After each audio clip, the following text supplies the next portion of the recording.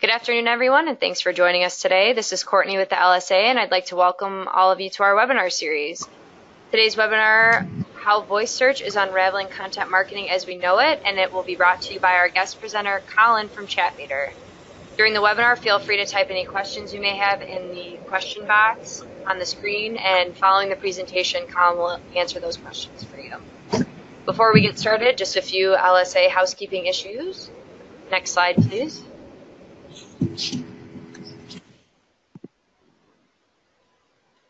This webinar will be recorded and available to you within 38 hours. We'll email all of the registrants with a link. You can also view past webinars on our website by looking under the Insights tab and clicking Webinars. Next slide, please. I did want to mention a couple upcoming LSA events. We do have the PLACE conference coming up on June 15th. Or I'm sorry, on September 16th in New York City. And then we also have our Tech Adoption Summit coming up in San Francisco on November 7th. So be on the lookout for more information on these as well as other upcoming LSA events. With that, let's get started. Over to you, Colin. Great. Thank you very much. Appreciate the introduction. We'll do a little bit background on myself really quick. My background has been about 20 years in product marketing and management, as well as marketing at various tech companies and startups going back to 98, 99 in the dot-com boom. My last company, Being Able, was actually pioneering mobile local search and specifically actually voice search. So this is about 14, 15 years ago when we had a voice search app that powered local search. So just like you could do today, you could search for, say, Starbucks. We would record that, send it to a server for voice recognition processing, and then send it to another server to get local search results, and then finally bring back Starbucks results in our map. I think it took about 15 seconds. But we're very early pioneers there, so I'm very excited to talk about voice search and really see the adoption over the last several years and anticipating some very rapid adoption moving forward. And a little bit about Chatmeter. I started that back in 2009, and we are a local SEO and reputation platform. We do reviews, listings, social, and rankings. And we're managing over 1.5 million stores. We have some of the biggest brands in the country, as you guys can see, and monitoring and managing billions of reviews, mentions, blogs, etc. So some of the presentation I'm going to go through today is really taking learnings both from our customers as well as the massive amount of data that we've collected in our platform. So I thought it was important to give you a little backstory there. So let's take a quick look at our agenda. Our voice search is unraveling content marketing as we know it. So we will start with the adoption of voice search, talk a little bit about what brought us here, then dive into what a VEO strategy is and what VEO is, because it's probably a term you've never heard of. And the 5 building blocks of your new content strategy. So really thinking about what you need to do moving forward for you and your clients. So a little backstory on voice search and really voice recognition in general. It actually goes back to the 50s, if you weren't aware. Very early pioneer projects by Pac Bell and IBM and others and government entities. And as you probably have anticipated, really most of the progress has been in the last really 5 to 7 to 8 years. A lot of that is based on AI technology. So applying AI has really helped improve the recognition levels within the last several years. I'm sure many of you guys remember a lot of those funny ads in the past in which the voice recognition wasn't working properly. Hopefully those are far behind us now. So now that voice recognition levels are acceptable, we're starting to see usage is skyrocketing, and it's happening across many different devices. So you've got obviously started with Siri on the phone, and now Google and Alexa and Android devices. You've got it in your car, and of course now the home speaker home devices are taking off with Google Home, and just the massive adoption of Alexa, especially with the Alexa Dot on Prime Day recently. as well as what was it, Black Monday last year at $30 is driving massive adoption for those devices. And that's what we're seeing today. So from a numbers perspective, 1 in 5 are actually doing a mobile voice search. Specifically, within local, about 46% of those users are actually using voice search to search for businesses every single day. It's probably the most exciting stuff for me, as I mentioned, because we were trying to power this stuff 14, 15 years ago. So really excited to see that level of adoption. 1 in 6 actually own a smart speaker. And the biggest, most powerful stat on this slide is that half of all searches will be conducted by voice in 2020. I don't recall exactly who the source was there. My assistant is rattling off various things, but is unsure as well. So if you have any question, follow up with us. But I believe it's a pretty reputable firm. ComScore is what I'm hearing on my left here. So anyway, so the point being is continued rapid adoption of voice search. So that's really why it's important to think about putting together your voice search strategy. The other thing that's important to understand too is that voice search is getting adopted very broadly across all sectors. So you can certainly see the really interesting, obviously searching for things like restaurants, food delivery, et cetera, is a huge impact. It's 72%. Really interesting to see healthcare up there at 68%. I don't know if people are self-diagnosing with Alexa, but that's kind of interesting.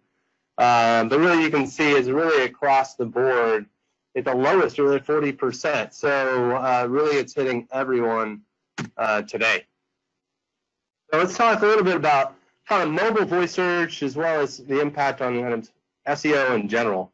So as we know, traditionally 34% of clicks kind of go to that first position. So the first position has a huge traction in terms of getting people to click on that results. This is a great example, and obviously the important thing to understand is that 34% really goes up to 100% within voice search.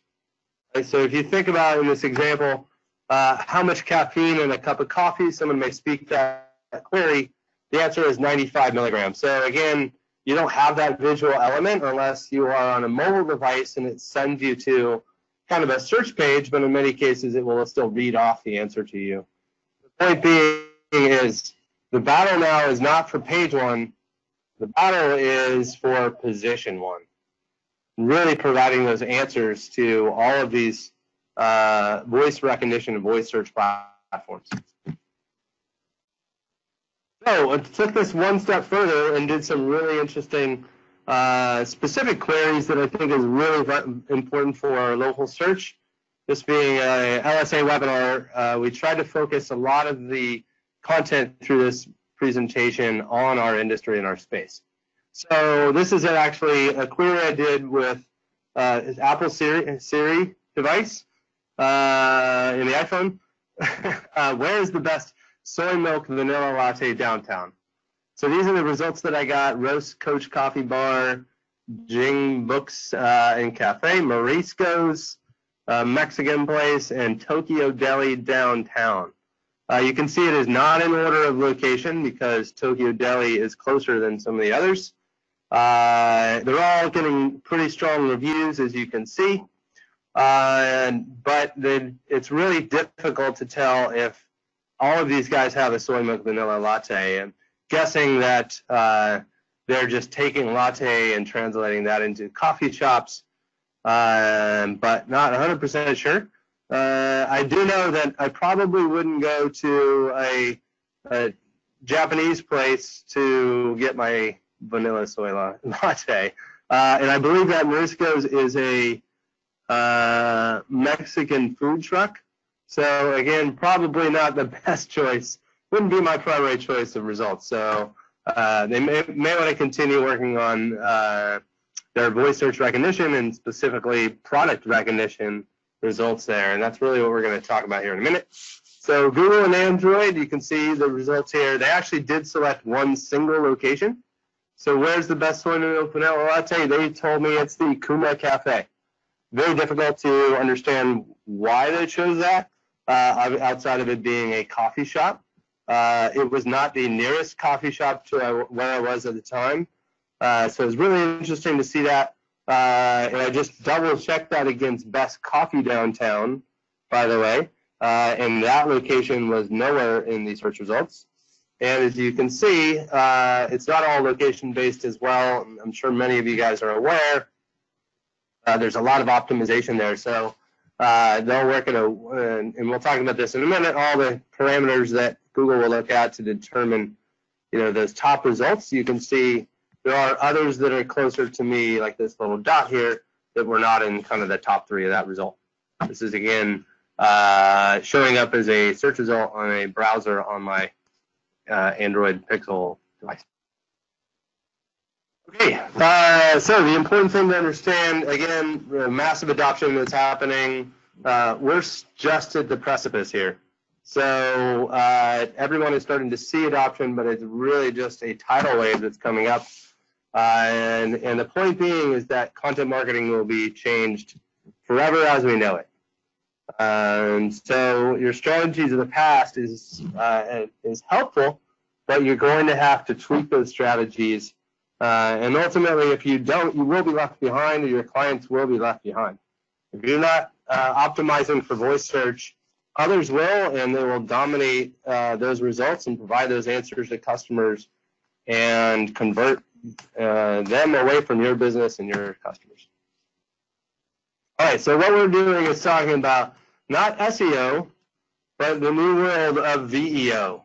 VEO is actually Chatmeter trademarked name, but we are pushing this as this concept of optimizing for voice engines or voice recognition platforms to provide those answers. So it's all about optimizing your content, your location information, and brand information to increase your likelihood of powering those voice search results. At the end of the day, consumers are using voice search and voice recognition platforms, voice agents, whatever you want to call them, to provide answers. So ultimately, it's your job to provide answers that will drive them to your clients. So why VEO? Well, of course, voice is easier to speak than type, especially when you're on the go. That's why we're seeing massive adoption within local. Imagine people driving around. They are using voice search. That was always a concept, even going back to V-enable back in the day. We knew that was the way that adoption was going to happen. Ultimately, there's only one result, right? So if you're not that one result, game over, you're out of the game. We know voice search is 3 times more likely to be used than text for a local search. So again, really relevant for anyone that's in the local space. So there's 4 major strategies here behind your VEO strategy. One is optimizing your business listing, so the regular traditional stuff you got to remember to do. 2, speeding up your website. So we all know the changes that Google is making around making sure that your mobile site is optimized and loads quickly. Of course, updating your content strategy, which we're going to focus on and ultimately test it. So we'll run through these, but the big focus really is on that content strategy for voice. So what does that mean? So again, there are essentially building blocks that go along with your content strategy for your local clients: listing accuracy, listing optimization, and making sure that you are mobile friendly. And ultimately providing answers, and then schema markup. So we'll go through these in detail, but these really are your building blocks of success for VEO. So, of course, without the basic building blocks, again, you're not even in the game. You've got to have, these are table stakes. You got to have accurate listings. You got to optimize those listings, and all of your pages and your site needs to be mobile friendly. So, as I'm sure everybody on this call knows, you got to keep your listings accurate. Name, address, and phone number has to be consistent across the web. I'm sure many of you guys have seen this slide, which is the ranking factors that are traditionally provided I think there's like 100 SEO consultants that participate in this study. But the basic ranking factors are things like your Google My Business signals, your inbound links, on-page signals, citations, reviews. I'm sure you guys are all well aware of this. I'm not going to go into details. But ultimately, half of how Google determines rankings is dedicated to listings. So again, make sure that you guys are doing this either directly or hiring a listing management firm. There's many out there, including Chatmeter. So building up your listings by adding photos and information. So again, optimizing your listings, making sure that those listings have photos, they have content, they have descriptions. All that information is going to be pulled and utilized by Google when determining answers for customers. On reviews and increase rankings, and show your customers how you care. So ultimately, reviews are a key part of it. And it is likely that reviews are going to be taken into consideration when they're continuing to build that answer solution. We're not seeing it a lot today, but I would anticipate that's going to increase in the future. And of course, use Google My Business Posts to feature location deals and content. Google My Posts, we're seeing some very early data that Google My Posts are having huge impact on rankings as well. So if you're not doing Google Posts or your customers are not doing Google Posts, I would highly recommend you guys start doing those as well. Adding to your menu, products and services. Do we have a Q&A here? So making sure, of course, your menu items should be optimized on Google. So if someone's asking for, where's the best barbecue brisket in town, they know that you serve barbecue brisket. So it's very important to make sure your menu items in there. Obviously, if you have products or services, in this case, the salon should be talking about hair extensions, for example. So again, if someone's asking for where's the best place for hair extensions, they can pull from that metadata. And of course, making sure you have appointment booking. So how can I easily book an appointment for a men's haircut? Boom, right here is your result. And again, some of this is conceptual stuff. I'm not saying that this is active today, but it is likely that Google will be pulling this data soon. So it's also important to actually understand where people are getting their data from. So if we look at some of the major devices that are being adopted today, it's important to understand the actual listing information. So if you weren't aware, this is pretty shocking to, I think, a lot of people, that Amazon Alexa is actually pulling their listing information directly from Yelp. So if you ask, let's say you ask, is Home Depot still open? A common question, right? Is the end of the day, you're working on a project, maybe you're missing something, you want to know if they're still open. So you have to make sure that your hours of operation are accurate on Yelp. So claiming and updating your listings on Yelp is vitally important to power the information on Alexa. Google Home obviously is going to be using Google Map data. That's pretty clear. Siri is actually using Apple Maps. And if you weren't clear, indirectly, they're also using data from Yelp to power Apple Maps.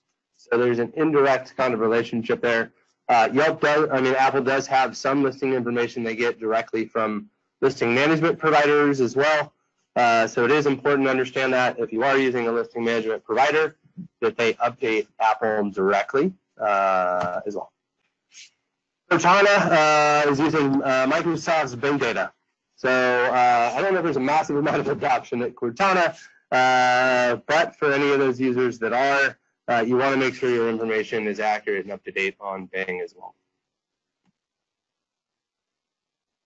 Next, we want to make sure that we have mobile-friendly content.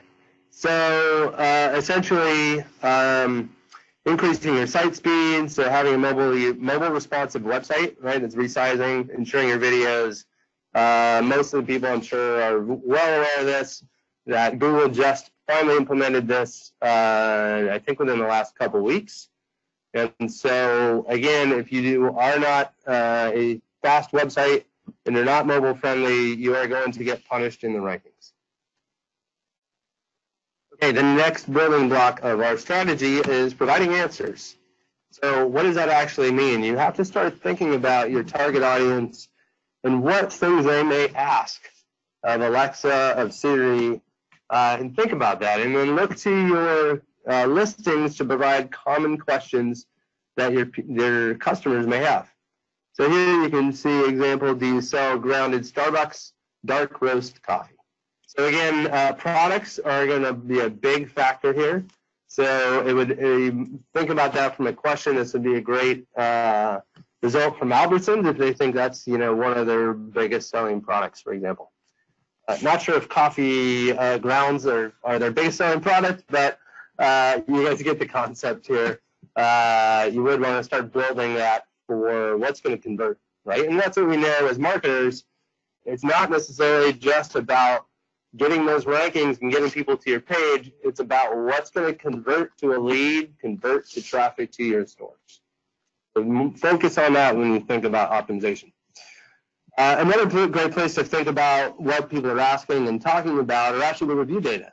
So you can look at reviews to understand what people are looking at, what they're most excited about, what they like about that store, that product offering, that service offering. It's a really good place to see what are those conversations that are going on.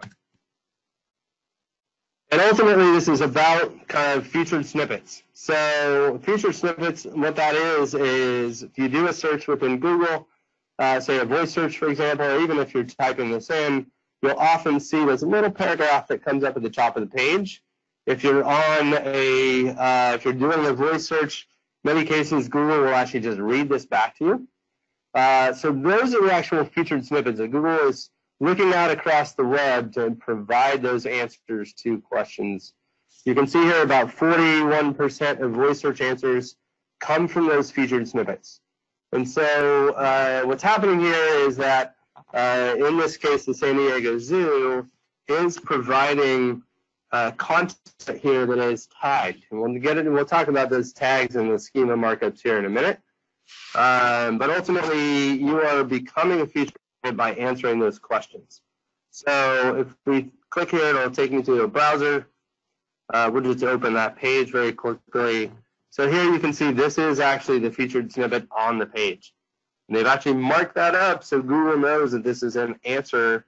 It's a brief answer. They can read it back to a customer.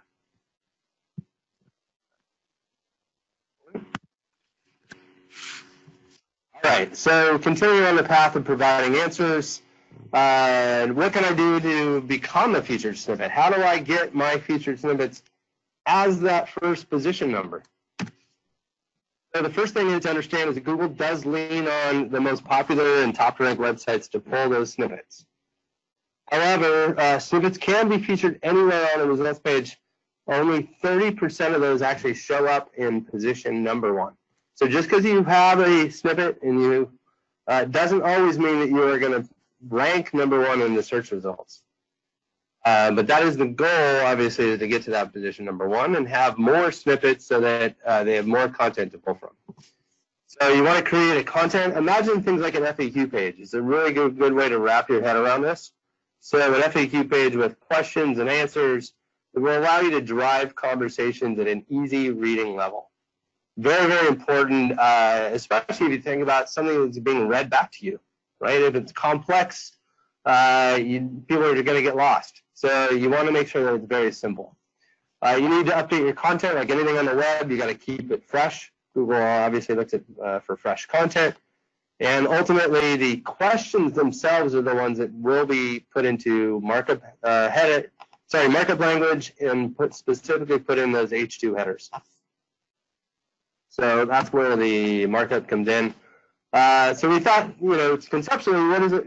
Let's think about if we were to put markup language around Chatmeter and look at the specific things and questions people may ask about Chatmeter. So I asked my marketing people to put together some concepts here in order to give you guys some concepts of how would you do that for your website or for your customers. So one example is what is Chatmeter? So again, it's that concept of just really simple questions. So we're marking up our About Us section on our About Us page. Chatmeter helps enterprise retail brands and agencies managing multiple locations you get the idea. I'm not going to self-promote too much here, but that's the idea. And then we thought about, okay, well, people may be asking, what is local SEO? So I'm not even familiar with that term. That's obviously, for us, that is something. Local SEO is we're a local SEO platform, right? So we want to get in that position, number one, in order to answer the question for customers, but more importantly, provide those as lead gen to our website. So you can see the example here. Local SEO is similar to SEO, except designed on local searches, blah, blah, blah. And learn more in our Knowledge Center. So specifically driving customers directly to learn more. So we actually have, if you weren't aware, we have a local SEO Knowledge Center. It's very comprehensive. I think it's 8 or 9 chapters or something. It goes through. There's videos that are coming soon, but you can dive into all the learnings around it. We also have our help center here.